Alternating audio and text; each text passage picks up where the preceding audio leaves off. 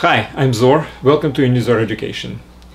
I would like to continue talking about planes and lines in the course of solid geometry.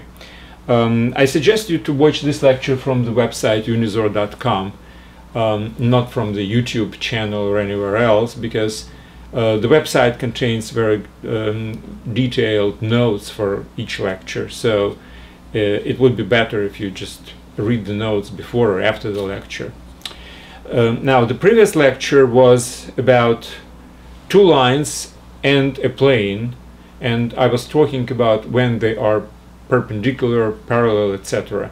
Now, this lecture is basically like a mirror image of the previous one, because now I have two planes and a line, and again it will be very similar theorems. The same three theorems as before in the previous lecture, but instead of planes there will be lines, and instead of lines there will be planes. So, okay, here they are. By the way, in the previous lecture the first theorem was if you have two parallel lines and one of them is perpendicular to a plane, then another one will also be perpendicular to a plane. Now here the first theorem is very similar, but as I said, planes are lines and lines are planes. So let's assume that you have one line and you have two planes parallel to each other.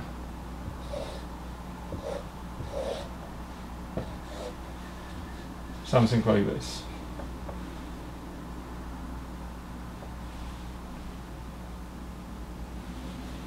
So this is one line and two planes,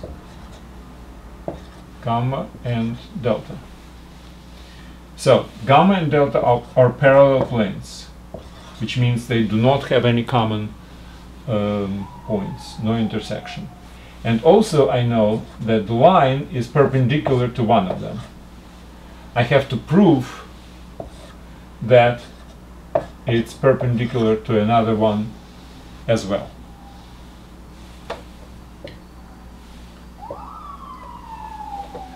Okay, so this line intersects gamma, plane gamma at point P, and let's say it intersects the line delta at point Q.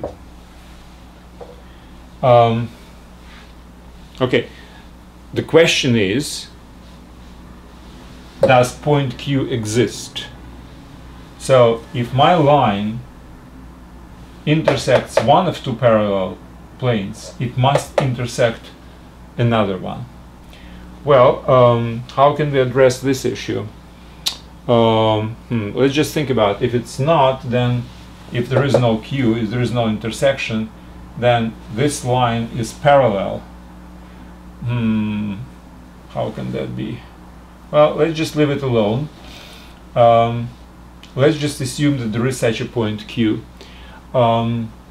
Actually, I think it would be a very good exercise if you think about how to prove that the intersection actually exists. So let's assume it exists. So what we will do next is we will create a plane through the line A, and the plane, since it completely contains line A, it must contain points P and Q on it, so it will intersect. So this would be my plane, and it will intersect this and this. So this plane, let's call it, I don't know how, alpha. It intersects Q, it intersects gamma at some P star, and it intersects delta at Q prime, P prime and Q prime. Now, these lines are supposed to be parallel because we already discussed this theorem when we were talking about parallel planes. So if you have two parallel planes and these parallel planes are intersected by the third plane, then the lines of intersection must be parallel to each other. Well, actually, this is a simple thing to prove. I mean, if you think about this, these lines are lying in the same plane, alpha. They must not have common points, obviously, because if they do, then the planes would intersect, and they are supposedly parallel. All right, so fine. So P prime and Q prime are parallel to each other. P prime is parallel to Q prime. But P prime is perpendicular to the line A, because A is perpendicular to an entire plane. Now, if you have a line and you have one perpendicular to the line and another line which is parallel to the first one, and everything is going on within the plane alpha, so this is the plane geometry. So obviously, if you have a line, one is perpendicular and another line which is parallel to this one, it also is perpendicular from the course of the plane geometry. So that means that Q prime is perpendicular to our line A. Now we will do exactly the same with another plane. Let's try another plane.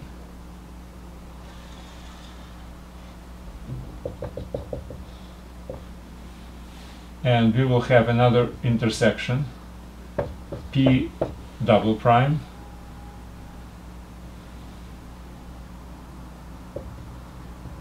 And Q second. Absolutely the same logic. It's just different plane. Let's call it beta, for instance. And from this we see that Q second double prime, whatever, is also perpendicular to A. So consequently, we have a line which is perpendicular to two lines on the plane, and that is a sufficient condition for the line to be perpendicular to the entire plane, as we have proven before. Okay. All right.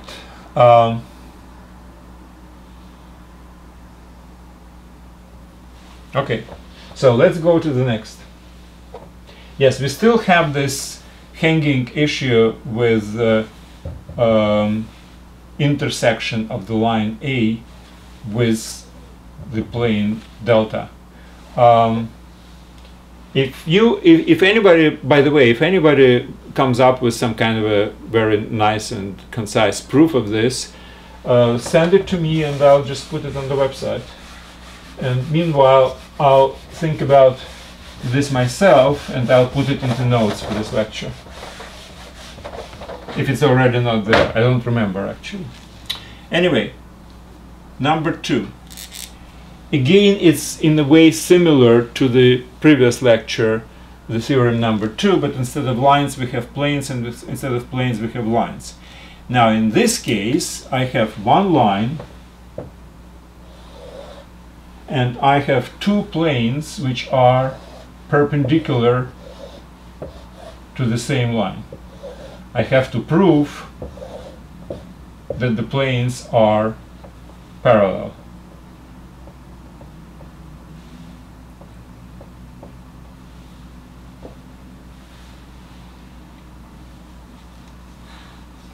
Okay, so how can we prove that the planes are parallel?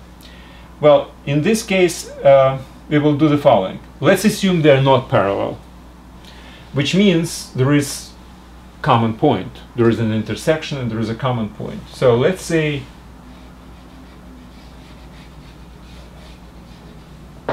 these planes somehow are intersecting somewhere, and there is a point somewhere. where they intersect. Well, actually planes intersect along the entire line, but I don't really need the line, I need just one point of intersection. What I do next is, using this point of intersection M, I will draw a plane based on the line and the point of intersection M. Now, this line, this plane will intersect gamma somehow, and it will intersect delta somehow. So the plane which includes line A and point M should have certain intersections with both alpha, gamma and delta. Now, since I was saying from the very beginning that A is perpendicular to gamma and A is perpendicular to delta, it means that A is perpendicular to PM and A is perpendicular to QM. So within this plane, which is based on the line in M, I have two perpendiculars to the same line A from the point M, which in the plane geometry is impossible. Right? We have a line, we have a point, we can have only one perpendicular. We don't have two different perpendiculars. Which means that our assumption about the intersection of these two planes is just wrong. They do not intersect, which means they are parallel.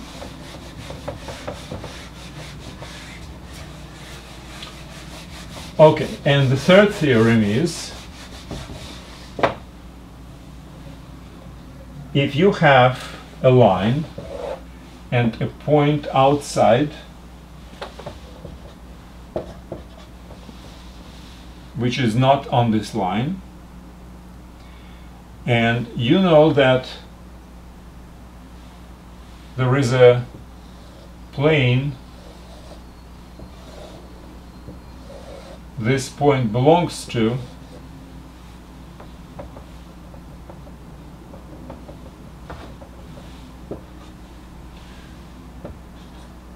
which is perpendicular to A. Now let's say we have a completely different plane which also originates, well, it contains the point M, different from the gamma. So there is another plane, whatever the plane actually is, something like this. Call it delta. So delta is also a plane which contains point M. So my point is that if this is a different plane from the gamma, then this plane cannot be parallel to gamma, and it cannot be perpendicular to the line. So again, gamma is containing the point M and is perpendicular to A. Delta is a different plane which also contains point M. So this new plane delta cannot be parallel to gamma and cannot be perpendicular to A. Well, it's actually a trivial theorem, quite frankly. Well, number one, it's obviously not parallel to gamma because gamma and delta have a common point, right? They intersect, so nothing to talk about. There is no parallelism at all. How about perpendicularity? Well, let's just think about, if delta is perpendicular to A, and we know that if two different planes are perpendicular to the same line, they must be parallel. But we have just proven that there is no parallelism among these two planes. So it cannot be perpendicular to A either. That's basically it. Now, what's important right now is not that these are, well, difficult or anything like this theorem. They're not difficult at all. Actually, they're trivial, and everything follows from definitions and probably one or two theorems which we have already proven. What is, however, important from educational standpoint is for you to basically repeat these proofs, and preferably not even to yourself, but on the paper. If you write these proofs, that would be even much better. You will learn it better, actually. Because when you're writing something and you're trying to prove your point, it's actually a tremendous help in development of your analytical thinking, your logic, etc. So I strongly recommend to do just that. You can listen to the lecture, you can read the notes, but then put everything aside, have a piece of paper, and try to prove these simple theorems just by yourself, and that would be the great help for you. That's it. Thanks very much, and good luck.